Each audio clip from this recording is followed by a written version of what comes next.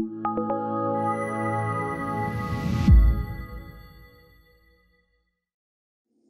this is the presentation that I did earlier to the developers. So there's an internal presentation to the programmers within IOHK. Some from other teams that are not a part of the Cardano, but mostly the Cardano team. So it's a tech talk about a particular technique for specifying and testing, and this is part of my goal to improve the quality of our software over time. We built the initial system quite quickly, and over time, in previous talks I've talked about high assurance and all this stuff, but there's a lot of more short-term, less sophisticated things that we can do, and this talk is about one of those. So it's about how do we think about specifying new components of our software, or if we're rewriting bits of the software to improve its quality. Where do we start from? We need to start from specifications. How do we think about those specifications? What's a good general purpose technique for doing so? In previous talks I've talked a lot about mathematics and whatever. And so this is a sort of, it is a mathematical technique, but it's very practical. And so this is why I was explaining this one to everybody. So it's all about abstraction. And so I start off with the theory, with this box. And some people point out, oh, it's a category diagram. That doesn't matter. So we start with the theory, which is a straightforward bit of mathematical theory. But it's very simple. And then I go on to explain, how do you apply that theory to real-world examples, particularly examples, from our system. For example, at the moment, as I mentioned during the talk, colleagues of ours are writing a new wallet backend. And they're applying this technique as part of that backend. There's many parts of our software that we could apply this technique. It's quite a general approach. Front-end users are not really going to notice this kind of stuff. This is about software quality on the inside. What do you notice? You notice the absence of things going wrong. What do we want? We want reliable software as well. We want all the features. We want things to be pretty, but we also want things to work. And working in the backend turns into building our software with clear specifications, and then being able to test them easily against those specifications. It's how do we build components that are simpler, easier to understand, reducing the accidental complexity. By starting with these kinds of, thinking about these things as mathematical abstract specifications, makes it much easier to start at the beginning with, what is the simplest possible thing I could do? And then you fiddle with it until it becomes as simple as you can make it. And then you go and build it. And then you test it against that specification. And that gives you a lot easier way. The simpler specification leads to a simpler implementation, but it leads to an implementation that can be tested easily, and it can be tested quite comprehensively. The traditional way of, or a way that people often build software is they build a thing and then they write lots and lots and lots of tests for it, kind of a slapdash kind of approach. And that's a lot of effort, and it takes a lot of those different tests to get coverage of everything, and you don't really know that you've really covered everything, and you often end up with accidentally complicated designs. If you start from, let's try as hard as we can to make a simple abstract description of what we're trying to achieve, then that leads through to a simple way of testing against that abstract specification, and you would then have a much stronger, much greater confidence that the thing we've built works, meets its specification. And we can understand what that specification is, it's simpler. Whereas sometimes you build things and you keep tweaking it all the way through, and by the end you're like, well, I've got this thing, but it's quite complicated and it's quite hard to understand, and maybe only 2 people understand it. And that's not good. You want everything to be as simple as you can make it. Simplicity leads to quality. And what does that mean for the end user? Yeah, it means the absence of failures. But in a way, that's not really very sexy, right? What's flashy is user interfaces and cool new features, because there's money at stake, quality is important. The absence of failure is an important quality. Yeah, so I want to talk about specification, because before we can test anything, we need to have a specification. So here I'm not talking about fancy things. I'm talking about the ordinary components that we write all the time. Okay, so I'm not talking about the kind of you've heard people talking about formal development methodologies, blah blah blah. Right? I'm not talking about that stuff. Right? That's much more sophisticated. I'm talking about just much more everyday, the kind of testing that we should be doing on new components that we're writing, that we're working on at the moment. And so the key thing is, how do we capture specifications, or techniques for capturing specifications? So I want to do talk about the theory a little bit, and then talk about two case studies. One case study I'll talk about, which is the wallet rewrite that's happening right now. Edward and Edsco are not here.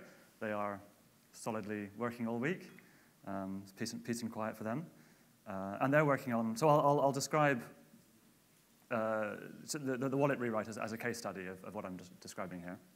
And then I want us to do a much simpler instance of the same thing in groups. And we all work on it in like groups of 3 around a laptop for 20 minutes, and then we reconvene and discuss as a group, raise points about what we've done, to try and try this as an exercise, basically. Because actually, I've been setting this the one that we'll do as an exercise together. I've been setting this as an interview question, and so I think it's probably a good idea if we look at it ourselves and make sure that that we can pass our own tests. Exactly. Yeah, it's good to dog food things like that. So yeah. Okay. So let's start off with we're talking about specifications, and I've got this unlabeled diagram over here, which will become labeled as we go along. So there's different kinds of specifications, and the kind I want to talk about, and I mean specifications in a sort of programming, mathematically kind of way, not like big wordy documents, right? So how do we write? What kind of specifications do we have? We've got sometimes you have a specification which says do something and achieve a result that looks like this, or achieve a result that has this property. Right? That's a style of specification, right? Where you can say the end result should have this property, should look like this, but it doesn't say anything about how you get there. Right? It's a sort of non-constructive specification. Achieve this end result. Right? And those kinds of specifications are nice, but it's not always easy to. There's lots of things which are hard to specify in that sort of style. A very common style of specification that we can use, and the one that we'll talk about, is the style of specification where you've got either a reference implementation or a very simple, executable, simplified version of what you're trying to do for real. And that's what the approach that we'll concentrate on. So in the idea of if you have a reference implementation, is a simple instance of this idea, where for some reason you've got a version which is simpler, it might be low performance, and the idea is that it's either someone else wrote it and it's obviously correct, or you wrote it yourself and it's so simple that it's obviously correct, and then you use that to compare with your complicated high performance whatever version. So that sometimes works, right? But often that's a hard one to do as well, because your reference implementation is just as complicated as your real one. Or maybe performance was not the problem. So writing the reference implementation doesn't. You can still make errors in your reference implementation. So sometimes that doesn't really help you. So the technique I want to talk about is very similar to the idea of having a reference implementation, but it's having a much simpler reference implementation. Much simpler than the real one, but still enough to give us interesting specifications, and specifications that we can test in an executable way, in using quick check and all that kind of thing. So we will come towards this diagram then. So start labeling things. So at the bottom here, this blue one, this is the real implementation of something. And it takes some input, and it produces some result. And this might be, this looks like it's just a sort of pure function. Impl, the implementation here. But this could be something that's much more complicated. Like it could be the entire node, it could be the wallet, and the input here is the entire sequence of the blockchain, and the output is the state at any particular point or something. So this is some kind of implementation that, given a whole bunch of stuff over a period of time, has some state or produces some results, whatever. The details don't matter too much. We can apply the same technique even if it's not a simple pure function. And then at the top, we have our reference implementation. And so, okay, so these things represent the type of data that we have on the input and the type of data that we have as the output. Like, for example, with the wallet, we will have, let's say, the state of the wallet at a particular point in time, and the input was a whole bunch of blocks, let's say. And that's not a pure function, right? The wallet is this stateful, mutable thing, but you can, if you step back a bit, you can treat it like that. And so what is this thing then? So this is the reference or the specification.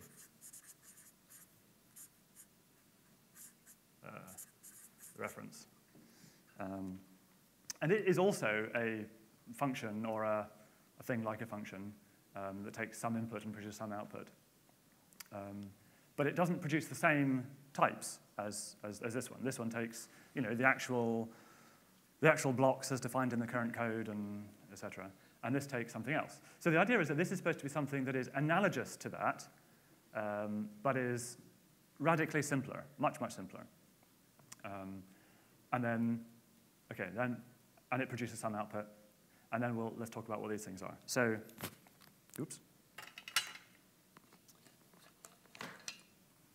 And the direction of these arrows is important. So the relevance is that this is a, I can't remember what we call that one. This one's always called abs for abstraction. And this one's for making things more concrete. I can't remember. What's the standard? Is there a standard name for this one? Sorry? Reify. And then what would the other one be? Abstraction and reification. Okay. Doesn't really matter what we call it. So okay, what's the whole story then? The point is that we want to start with a radically simpler, or if you like, more abstract version of the real input. So if this is so the first example we're going to look at is going to be the wallet and blocks. So let's say that this implementation is the wallet, and this is the data types that we actually use to represent blocks. I mean, this isn't not necessarily the binary encoding, but the internal representation of blocks. So then this is the much simpler form that represents some of the information in here, the sort of important bits of the information in here. Then we have a function that goes from the much simpler version into the real one, which we can then push through the implementation and get some output, or some state at some point after pushing all the blocks through, let's say. And then we have another function that goes the other direction, the abstraction function, that takes only that forgets some of the information, transforms it in some way, to take us back to a simpler corresponding output. And then the whole point is we say that going from here to here should be the same as going from here to here. So the composition of, I mean, if you were to do this in a, if these were pure functions, then you would be saying that abs composed with the implementation composed with reify equals the spec. That's formally the property that this diagram represents. But yeah, what you're doing is you're starting off with some input that you generate over here, and you can use quick check generators to generate some input here, and you push it through your reference implementation to get what the specification says the output ought to be, and then you take that same input, reify it, push it through the real implementation, push it through the abstraction function, and you should come out with the same result. And then, so that tells you that your real implementation computes the same thing as what your specification computes. So does that make sense to start with? Right? So then the question is, what should this be like, and what should these things be like? How much simpler should they be? What are we trying to capture? So then let's, we can then move on to the case study in a second. Let's see, so what are the other, okay, let's just label the other important points on the diagram. Because this will be we'll keep this one as the theory one, then we'll flip this one over as we go along. So over here, we're going to be using quick check to generators to generate our abstract input. We have to implement a reify function to go from the abstract to the concrete. We have our real implementation, which we will have to discuss how we run this in this setting. And then we have our abstraction function, and gets us back to the abstract output. What was the other things I was going to label here? Oh, yeah, and then obviously what we're doing here is we're checking that these two things are equal. Right, so the final test property is that they come out with the same result. And this can be the implementation or simulation. So this might be some way of running the real implementation in a simulated way, in a simulated environment, if we can do that.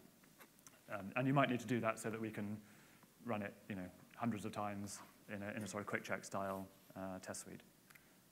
So this kind of approach will then lead on to it being rather important to be able to run our implementations in a simulated way. And there are techniques for that, which I won't go into right now. But Andres might, maybe, in his talk Thursday? Maybe. There are some connections, yeah. Oh, tomorrow, okay, good. All right, so let's look at the first case study then. So I've mentioned the wallet. And the wallet is a really nice example that fits this pattern very well. So we're currently, as you know, rewriting the wallet code. And particularly, it's not, the bit of the wallet that's problematic is nothing to do with like HD derivation trees and all that. It's about the state that it maintains. So what is it that a wallet does? I mean, okay, it sends transactions, but the other major thing that it does is maintain information about the state of the blockchain that corresponds to your wallet, to the addresses that make up your wallet. So the major thing that's doing is so the first step of this is to say, okay, well, what is the specification of the wallet? And let's try and simplify as much as we can. What are the critical things the wallet does? So and the way that we've looked at it is to say, well, it breaks down into sort of two major parts. There's information that's derived from the blockchain, and then there's sending transactions. So let's focus on the first bit, okay? The information that's derived from the blockchain. Now, so if you look at that, the shape of the blockchain and the way that it grows should tell you straight away that it's a list. It's a list of blocks or a list of transactions abstractly, right? That's the first step of abstraction to say, well, okay, yes, obviously it has all these details of pointers and hashes and blah, blah, blah, but fundamentally it's a list of blocks, or even it's a list of transactions. If you forget the boundaries between blocks, it's a list of transactions. And then what is it that we're computing? What is it the wallet maintains? It maintains, you have to be able to ask questions like, what's the balance? Or but one of the major things that the wallet maintains is the UTXO of your account, or your accounts in your wallet. So that tells us that, yeah, one of the major things that the wallet is doing is it's got this list, and at any particular point, you've got the summary of this is the UTXO. That's not the only thing it computes, but it's one of the major ones. And indeed, everything else that the wallet computes has to be computed in this style as well, either directly from the chain, or from the chain and based on other things that are computed from the chain, or just based on things computed from the chain. Like, you could compute the balance, I think, correct me if I'm wrong, anyone, but I think you can compute the balance just by looking at the UTXO. There's details to do with pending transactions as well, but so you could compute the balance by looking at the UTXO, but the UTXO has to be computed by in principle, having looked at the entire history of the chain. And obviously we know that because you do that every 20 seconds, we need to do this by incrementally updating the UTXO is a summary of everything of interest that has ever happened, but it's a summary that we have to maintain incrementally, because the chain grows every 20 seconds, and we can't. It's madness to go and scan backwards through the chain. So what does this suggests to us, we're computing everything that we compute is computed in this style of step-by-step incremental updates to a running accumulator. Somebody shout out. Anybody? Come on. What's the first thing that comes to mind? State? Like state monad? Yep, that's a good one. Go on, Neil. It's a fold. What kind of fold? What kind of fold? How many kinds of folds are there? Say again? Left, right. So is it, okay, there are left folds and there are right folds. Which one is this? Well, left one. Yes, it's a left fold.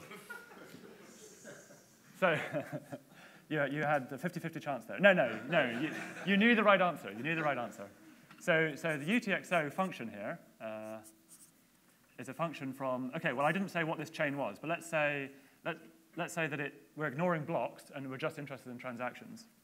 So we'll say that the blockchain is a list of transactions to the type UTXO, which is, we've not specified it, but it's some kind of map or whatever. And we're saying that it necessarily is computable as a fold L of something and something. Details to be decided. But the point is it must be computable in that style for us to be able to do anything, for us to be able to do this. It must be a fold L.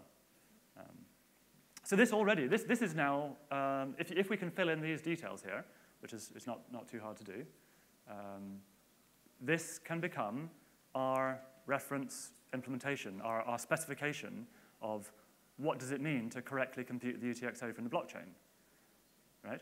And this embodies all the things that we've got here. So let's see how this matches up. So this UTXO function is this function, and the input here is this chain, the list of transactions. And as you can see, that is radically simpler than the real chain, because the real chain has blocks, and it has Merkle trees, and it has pointers and hashes, and it's in a database, and blah, blah, blah, blah, blah.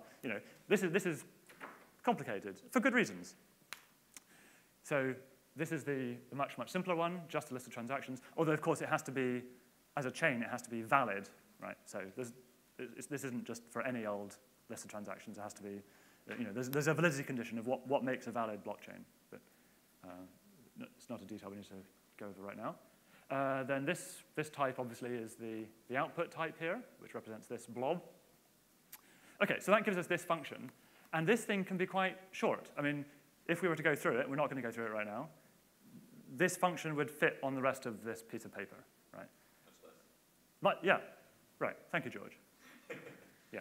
So this can be very simple, whereas in the real implementation, there's lots of stuff going on, right? And there's lots of concurrency and state management and blah, blah, blah, blah, blah. But in this example, we should define what's transaction, because based on this definition... Okay. Go on, George. Even in this example, we should define what is transaction, because based on this, we can have invalid set of transactions, and then it's not UTXO, but maybe UTXO, something like that. Yeah, no, you're right. We need to know what is a transaction, what is our representation of transactions, and what is the validity condition. That's absolutely right. So the approach that we're taking, that EDSCO and Edward are taking right now, is that they don't have to start from scratch here, because we already have a mathematical formalization of a very simplified form of UTXO accounting. Because Bruno was given the task a few weeks ago of writing down a simple mathematical description of UTXO-style accounting and Ethereum-style accounting, and trying to match the two up.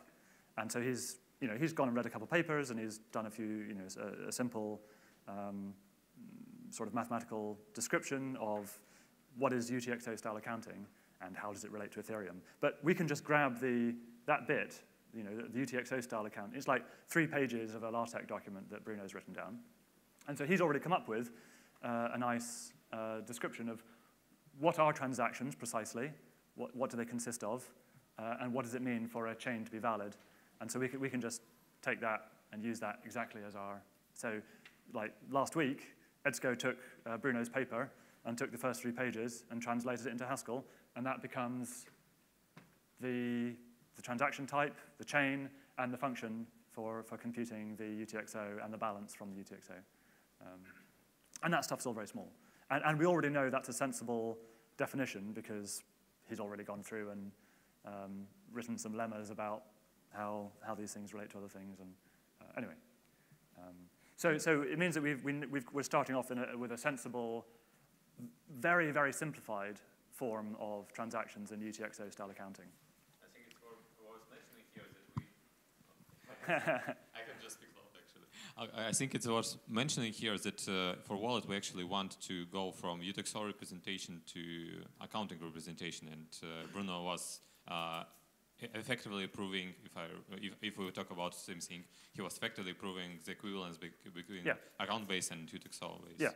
Yeah, I mean, Bruno's looking at the relationship between Ethereum-style accounting and UTXO-style accounting because we want to be able to move value from one to the other for all this sidechain stuff. So that's why he was looking at it. But then it became a very useful bonus because EDSCO didn't have to go and work this out himself. He could just go and steal it from Bruno's work already.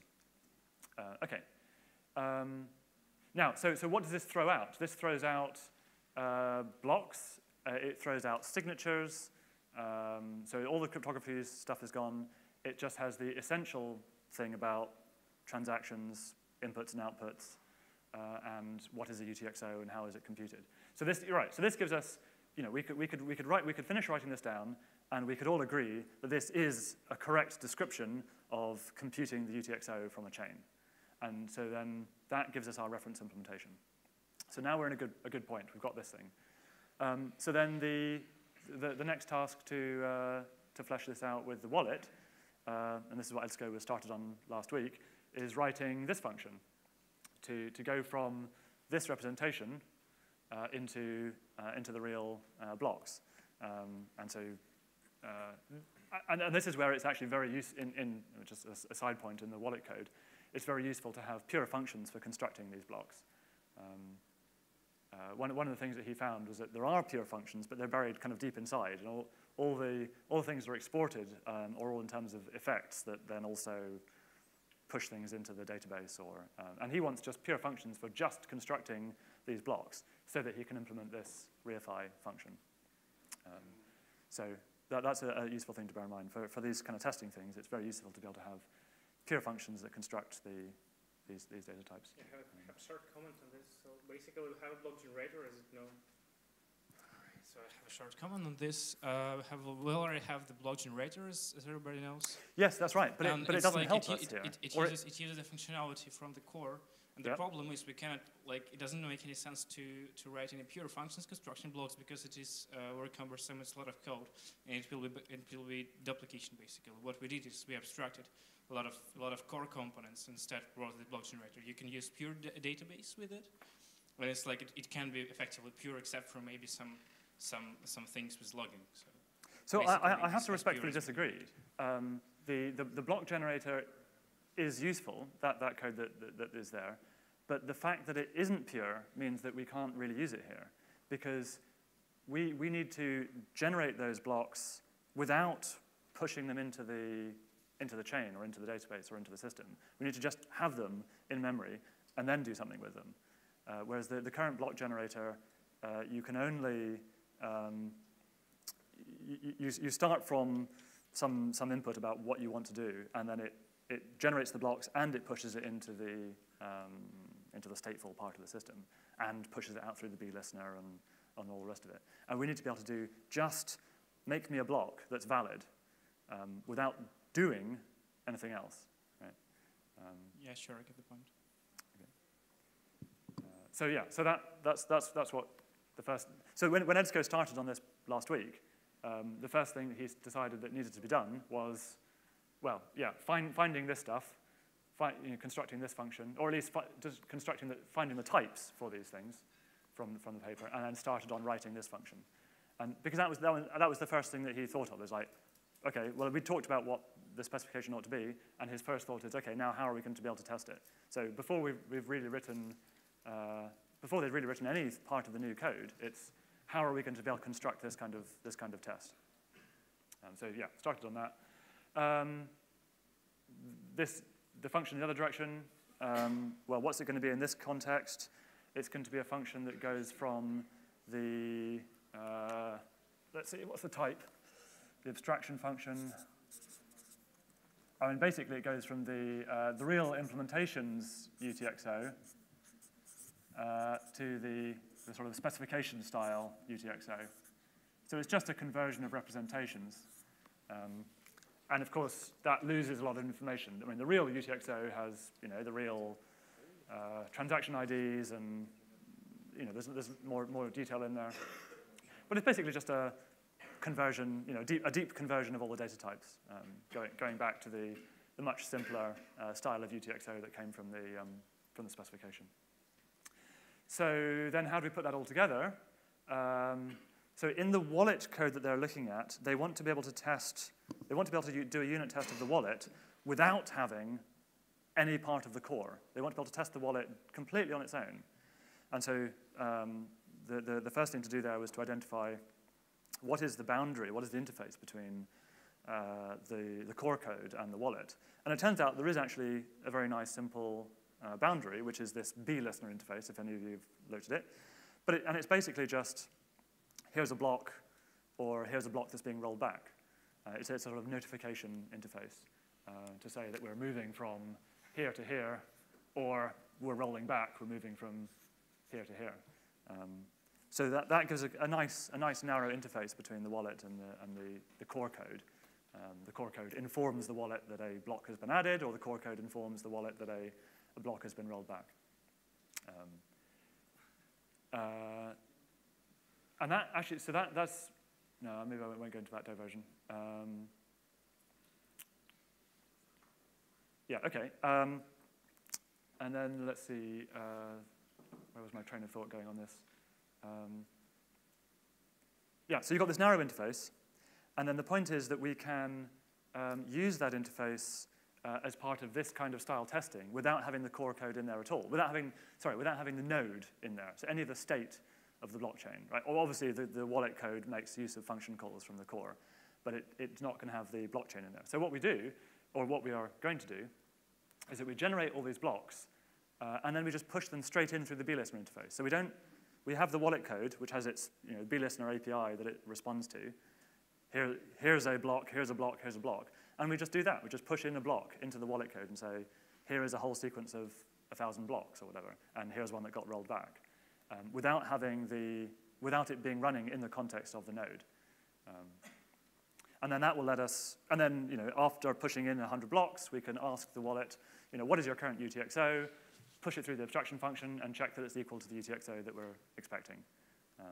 And that way, we're able to get a unit test of the wallet, or of the UTXO computation of the wallet, and all the other similar things that are computed from the chain,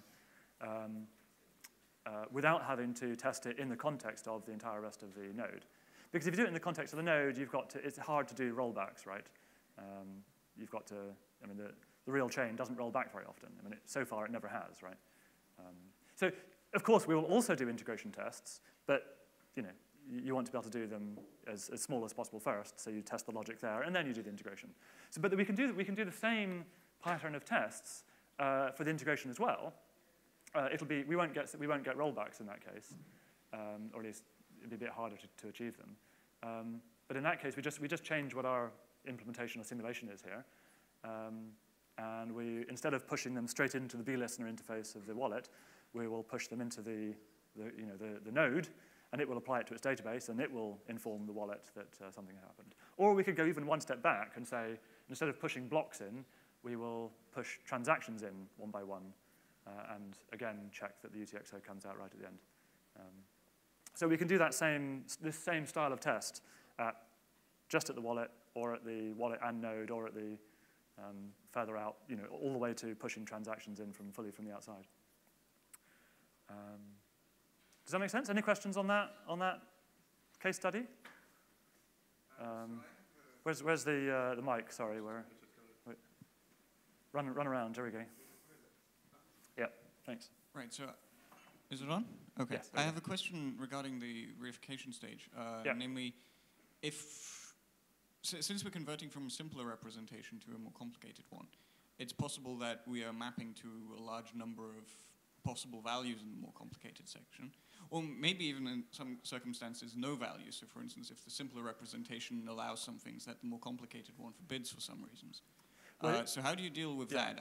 Would you test several different things? Would you do that non-deterministically, or how would you approach that? So the choice of this representation should be such that everything that exists here should be mappable into something over here.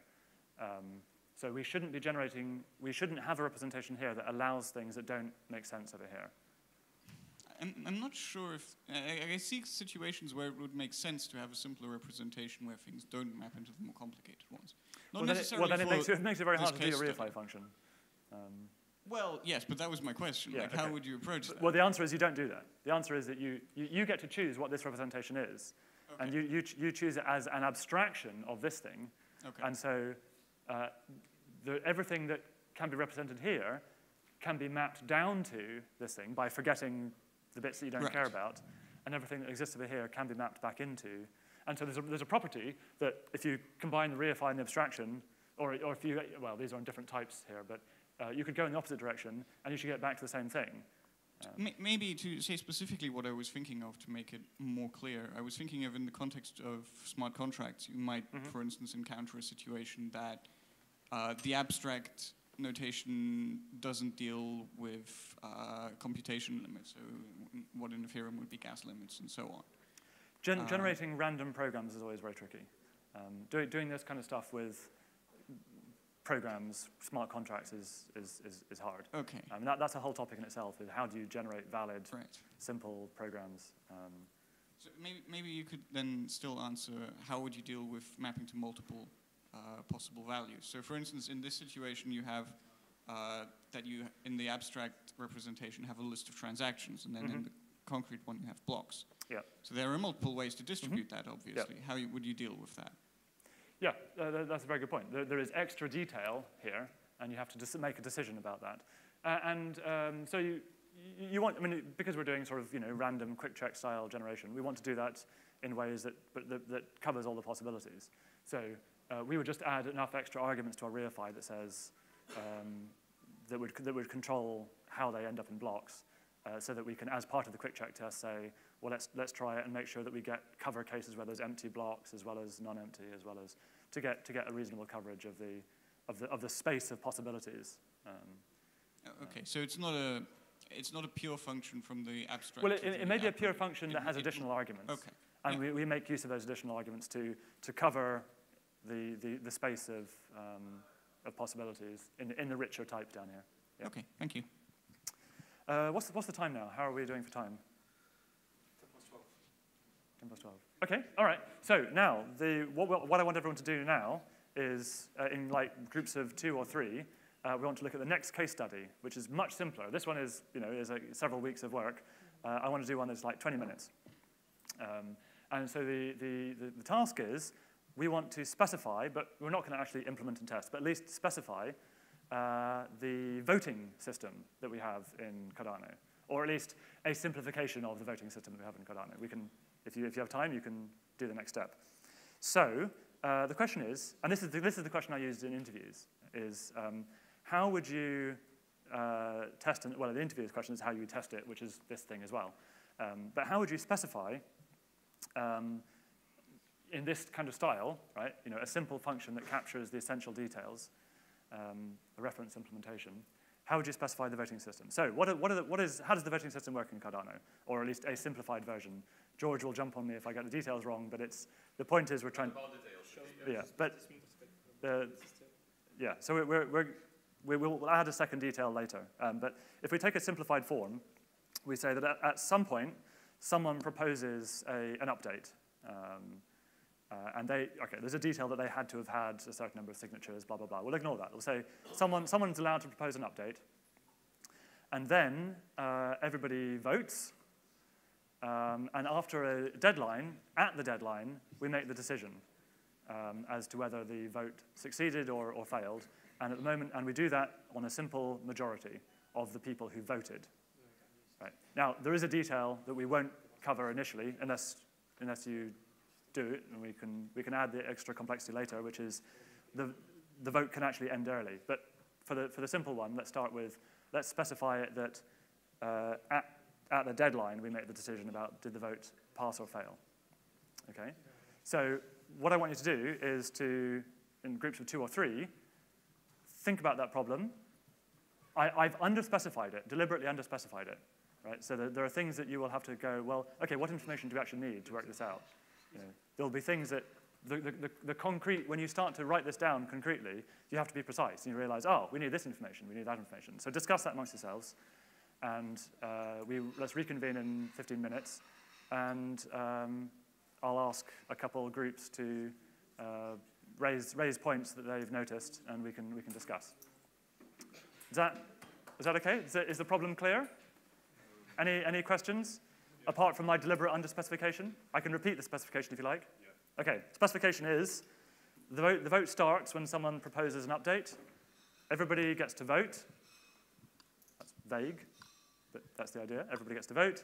At the deadline, and there's a specified deadline, let's just say that it's some number of slots or some period of time. At the deadline, the vote passes or fails based on a simple majority of the people who voted, or of the stake that voted. So the details about stake and blah, blah, blah, timing, that's for you to flesh out. And then try and do a simplified clarification, yes? Do we consider just one proposal then? We can do, yes, for now, let's just do one proposal at a time. Someone volunteer, otherwise I will start volunteering people. All right, do you want to grab the mic? So remember, the point was I asked you to implement this spec, or reference implementation. You don't have to worry, which means you've got to choose what these types are, but you don't have to think about the rest of it. All right, go ahead. Okay, so our specification was pretty simple. We define a vote as consisting of an amount of stake and a for or against. Okay. Then the specification says we take an unordered set of votes. Okay. And produce a result. Okay. And basically, if we add up all the stake for the things which are for and subtract all the stake for the things that are against, if the result is greater than or equal to 0, it passes, otherwise it fails. And we allow our set of votes to be empty. Okay. In which case it fails. Okay, so let's review the details. So the representation here was a set of votes. Set, yes. And the vote was a pair of stake and for or against. Yeah. Okay. Okay. Does anyone want to comment on that? We have almost. So first of all, any comments on this style or approach, and then we'll go around and do other people's approaches. Does anyone want to comment on? So stake is actually already like an enhancement of. It's already a more complex, not the most simplified model. So if you need to consider stakes, it's okay. But if there is no such requirement, you can consider that every person has just one stake, so you just have number of people voted positively or negatively. Okay, so this is the first point, was that my specification was ambiguous. Right? I didn't mention stake, but this is when you come to, yeah, ultimately we have to consider stake, right? Even in this sort of, I've given you a simplified form of the problem, but if I hold 5% at stake and you hold 50% at stake, our votes are different. So I think considering stake is, this is a choice about what is the exercise. But if you think about what would we be doing for the real specification of the system, obviously we must consider stake. Yeah. So if you've not considered stake, that's okay. But if you have, then yeah, that is a detail of the system that we need to include. So absolutely. The outcome of the vote. So we need to know as part of the input what the stakeholders' stakes are. So one thing I spot about your approach, one thing that makes me wonder is, what about can I vote more than once? What is your set representation do with that? So we've... Sorry, lots of running around with mics. So we've abstracted away from all the questions of how we authenticate votes. And you've got rid of the order as well. We've got away from the order. So the specification is we have a set of votes. We didn't say how we got them. Yeah. And the voting system returns a result when you're specifying what the result should be. Okay. So we're not capturing the detail of can I vote both ways more than once, etc. Okay. Yeah, no, so that you simply said that's out of scope. We're saying that we're taking that as out of scope. Okay. Yes. All right. That is a legitimate decision. Okay. Any other volunteers to George? Yeah. Just one comment. Also, it's question: should we consider is it out of our scope that some votes could go after deadline, or is it so? If we have some vote after deadline, we should ignore it, or we should cancel whole voting, or we say that all votes that are passing into our function, they are just they happened all before deadline, and we don't not need to consider this particular deadline. Well, let's think about what we would do if we're doing this for real. What would we do? We would say, well, of course, we can't control when people's votes end up in, unless we probably can't control when they end up in the chain. And so we say if they can exist past the deadline, but they will be ignored. So our specification would have to allow for, as input, votes that take place, votes that are after the deadline, but the specification would say that they obviously contribute nothing towards the result. Yeah, and also it makes even more sense in extended versions that you converse that in which you can have majority of votes hit before deadline, and if you consider this version, you certainly need to engage. That's right. Yeah, yeah. So it's worth noting that in the real system, the voting rules are slightly more complicated, where we allow the vote to end early if, and what's the rule exactly, George? If an absolute majority of all stakeholders, not just those voting, but absolute majority of stake has voted one way or the other, then the vote ends early. Yes. So for doing this for real, we would have to incorporate that detail into our... Because deadline is it's designed in such a way that in average case we will have we will have voting process to end up as fast as possible as soon as we have majority stable. Okay, next volunteer over this table. So we considered a couple of other things. Yeah, okay. One was the notion of the majority versus the total set of stake, the vote that people actually vote or not vote. And one of our questions back to the management would be, what's your policy for people who don't vote, right? Because that's a question about majority, notion of majority. Yep. Second is that we had notion of sequence, that somebody would propose, and then people would receive proposals, and then they would vote on proposals. We didn't consider, we must admit, we didn't consider double voting, but we did consider the notion that there was a deadline, which was part of the proposal at the beginning. Okay, and then we were starting to refine down to the level of what were the transitions that would be seen by the actor performing the action, or the ones that are just watching the blockchain. How the sequences of things would start to occur. Okay. Do you wanted to say something more, did you? Or? I was going to say something else. Yeah, okay. And then I want to volunteer from over here somewhere. So I think our assertion is that everything that everybody else has just said already represents a reification of this spec. A reification. Right? In the sense that if you start thinking about, we're going to end the voting early, or the question of whether someone voted before the deadline or not, we're saying that's all taken care of by this is the set of people whose votes count. Yes, and because your version is more abstract than most other people's. More abstract. Which means that but that means that you can't capture the details of people voting twice. Absolutely. Because the representation doesn't allow for it. You can extend this approach to stack more on top. Yeah. That's right. If you want to. Yeah. No, that's a good point. That's a good point. Yeah. Someone from this table. I'm volunteering you. All right, sure. So we considered the idea of having a proposal with a start time and an end time. Okay. And so the proposal itself says, well, it starts now, or starts at some slot number and ends at some other slot number. Yeah. Okay. Yeah.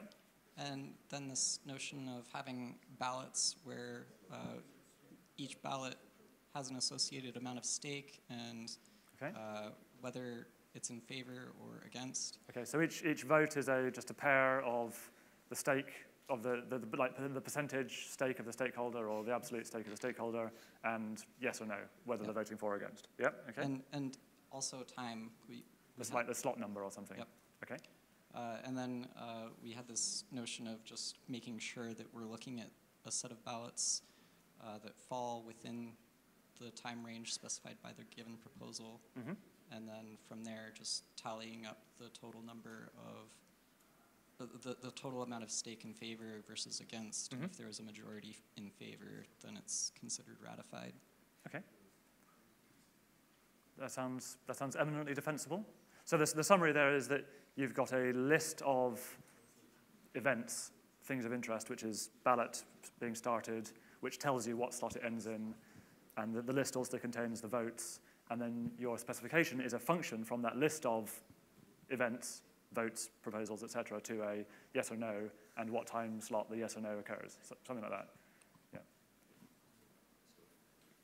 George, do you want to comment on that, or I want to comment. Also interesting is that when we've been testing it, we were actually having like a sequence of events which are like one block applied or one block rollbacks, something like that. And actually, you can have like one block in place with new votes, but then you can have this block disappear and these votes to roll back, and actually voting result might already be in place, but then you go back and need to consider new votes and delete old votes. So this kind of thing also comes to place when you refile all this stuff. No, that's actually a very interesting point. Yeah, it's very interesting that when you're dealing with a blockchain, of course, the last block is not stable, and so we shouldn't tally up the vote, during the slot in which the vote ends. We should actually tally the votes k slots after the vote ends, because that's the first time at which we know absolutely for sure that it will never ever change. That's how it's implemented, but to test it, you probably would like to try, okay, it probably assumes only a stable slot, but what if we try to do it, to try to induce some instability, would it survive? Is it actually implemented? So the point here is that there's an iterative sort of refinement of the specification, that you start off by thinking like the most abstract one, and then you add complexity into your specification by considering these issues one by one, like we can vote more than once, we need to know slot times, we need to know, and then you make the valid point that with a blockchain things can be rolled back, so when do we know it's stable? And I'm confident that we can capture that notion as part of the specification as well. It's still in this very simple style. And indeed, we could do the next step, which is ending voting early as soon as... I just have one note, not about the spec as much, but if you end as soon as there is 50% of stake, and let's say you add the K just to be sure that you capture the rollbacks. It's also in terms of practicality a bit weird, because you could have an update in the middle of the night or something. It's not predictable, right? But this has maybe you can capture this in the spec or not. But it has the the PR effect and so on. So if you announce the update is going to be rolled out on Sunday, and then suddenly it's on Friday, that might That's a very important operational issue, which is slightly hard to capture in these kinds of specifications. Yeah, it might have different effects by the maybe, payload of maybe the you should update. include in your spec that the validity condition of a proposal is that it can't end on a Sunday night. You could totally do that if you want to. It's a question of how much detail you want to capture. Does any other table, anyone over here want to? Go on, Alex. I don't think we've actually added anything new. No, everything that we've done has already been mentioned. We chose to use a list of events. List of events, yeah. Yeah. making a proposal. The proposal is very simple. It's just an ID. There's nothing to it. And then the vote's just a voter ID and a proposal ID. Okay. And then, of course... So your representation allows for more than one vote to be ongoing at once? Yes. Yeah. Yes. Okay. And because you've got different identifiers for different proposals. That's right. And when you vote, you say which proposal you're voting on. Okay? Yeah. Yep. And we neglected to include any stake. Probably should have. But so I guess to... All right, so you incorporated one improvement, one more, a bit of realism in that direction, but not the stake one. Yeah. And I suppose to do the reification function for this, we would just choose a constant stake, maybe one stake. Yeah. And then to verify it, it's similar to what we see on the whiteboard there. It's like a fold. You keep some map of proposal IDs to current proposal state. After you update the time after after the deadline's been reached, you check. So you've got an assumption that your events are in order. Yes, the assumption is that, and they're tagged with their slot number. Yeah. Yeah. Well, slot number. It could have been a slot number. Time, slot number, whatever. Yeah. Mm-hmm. We produce a list of output events in a way, so incrementally. Okay. So at the time when a proposal has been handled, we say now that proposal is now finished. Right, because your specification captures any number of ongoing... So we could have an infinite list of input events, and we would incrementally produce an infinite list of output events. And is your executable specification small enough to be, fit on kind of one slide and everyone would agree that it was correct? No. Well, 57 lines of code, including type definitions. Yeah. Okay, that's still considerably smaller than the real implementation. So, okay, is there anything else anyone else wants to add about this whole thing? Otherwise, we can just wrap up and go and get some lunch. So let's see. What would I summarize from this? This is quite a general approach to testing lots of different kinds of components.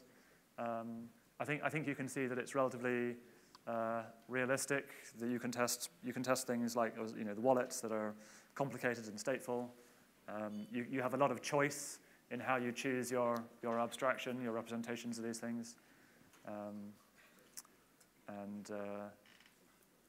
So I think it's a very useful technique to have in mind when you're starting or you're rewriting writing or rewriting some component, and start by thinking, well, what is its specification? And how will I test against that specification? This is not the only approach to this kind of quick check style simulating blah blah blah approach, but it's a fairly general one that works even for stateful components. But it's particularly good where you've got stateful components if you can run your implementation in simulation, so that you can do things like faster than real time, right? So we don't have to wait 20 seconds for every, right? So this leads on to techniques of how do we write stateful code where we can abstract it in such a way that we can actually run it in simulation. I mean, in our code we've got lots and lots of abstractions over effects, but not always in such a way that it's easy for us to run them in simulation faster than real time. And being able to do that is really useful to be able to do this kind of quick check style, to do this kind of setup.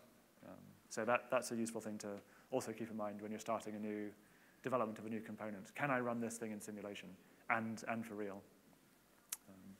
Any other questions that anyone wants to raise about this? Okay, all right, well, thank you very much.